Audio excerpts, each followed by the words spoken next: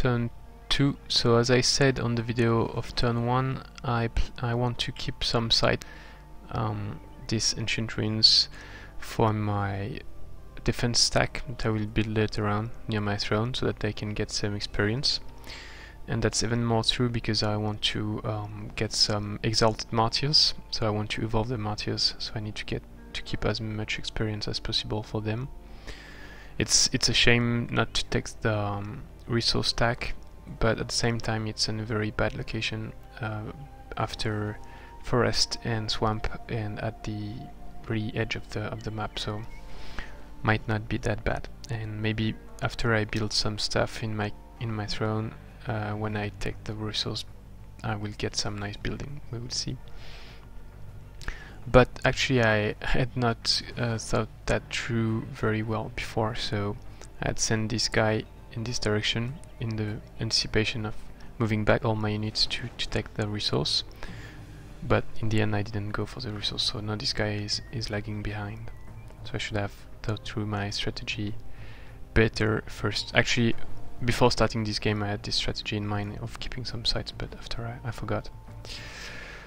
So moving one of the civic guards there, I discovered a Necromantic Circle, so I sent all my army toward it. I recruited a hero this turn. He's a rogue, so it's not bad. He can get lesser charm later on, and really later on he can get some very good abilities like concealment, scouting, total awareness, and so he can get really devastating.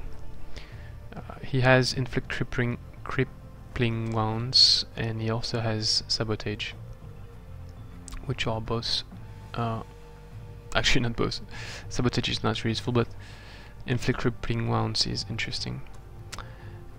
And so I brought my leader. I didn't attack this turn because I would be split, because I don't have enough movement points, and I don't want to be split like this. So I'll attack next turn from here, and it's not a problem because I used all my movement points, so I'm not wasting anything waiting for the launch of the attack. My cavalry is not with me, so that's also one reason I don't want to attack this turn. I want to have this civic guard with me to have as many units as possible on my side, because my cavalry is not with me, and it's not with me because it was there, and so it would be just a lot of movement to get back. So yeah, so it means I'm probably going to use some spells to kill the Necromantic Circle defenders. But that allowed me to meet the village of Hiliadan. So it's a village size, not too big this time, not like the previous game where I had a city.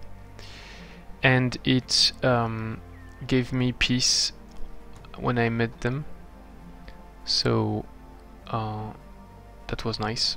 And it means in 4 turns I will get a vassal quest. So in 4 turns I should be around them.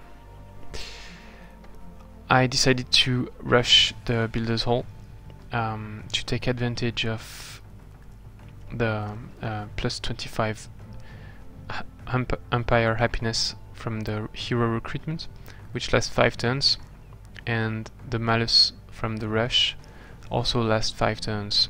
And actually they expire at the same time, so I will be back at 300 when the hurry prediction expires, and I will stay at 218 all the time. But after it expires, actually I will be at 297, something like this. No, anyway, 290 something. And so next I will build a builder, because my units will reach there next turn, and then with the builder I would be able to build some road to accelerate their movement, because I've got a lot of forest of swamps, so a builder will be really useful. Then I think I will try to take the storm. I will need to see what are the defenders.